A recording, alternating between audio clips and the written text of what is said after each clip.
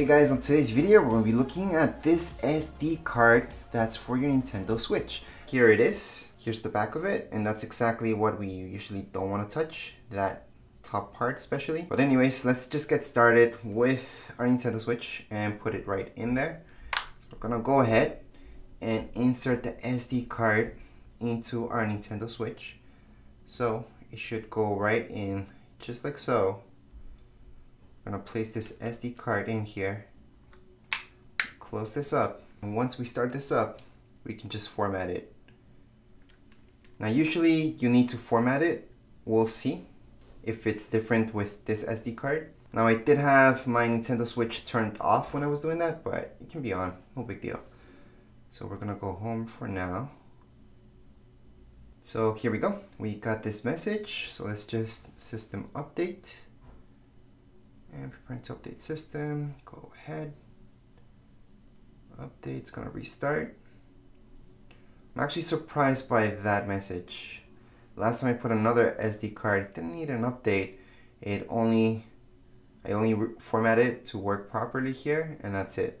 And by the way, formatting it means that you're deleting everything within the SD card. Right now, it just did an update, so hopefully we won't have to format it. Yeah, it seems like it's all good. Now the way that we're gonna check our SD card is just by going to System. And from here, let's just go right into Data Management. We're gonna see our microSD card. Yeah, it looks good. 119 gigs of free space. So I'm just gonna bring up the packaging again. So you guys can see right here it says 128 gigs. However, when I insert it into my Nintendo Switch, it only gives me 119 gigs. So already I'm losing quite a bit of gigs just because. So since they did the update, it's recognizing it. I don't see why I should do anything else. I don't have to really format it. If I needed to format it, then I would do it. But since it recognizes everything and we're all good, then we don't need to do anything. Because we could go always to formatting and then format SD card.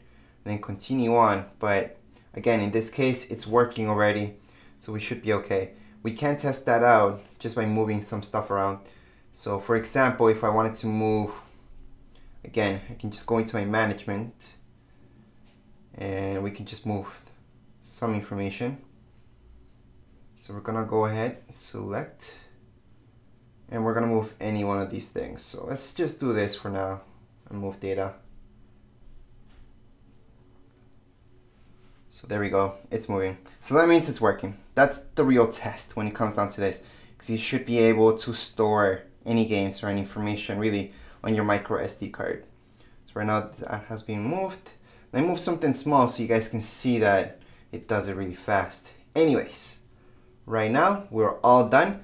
That's how you guys can install that. And anyways, that's it for that SD card. If you guys have any comments, questions, you guys can write down here in the comments area. Don't forget to subscribe and rate. Thank you.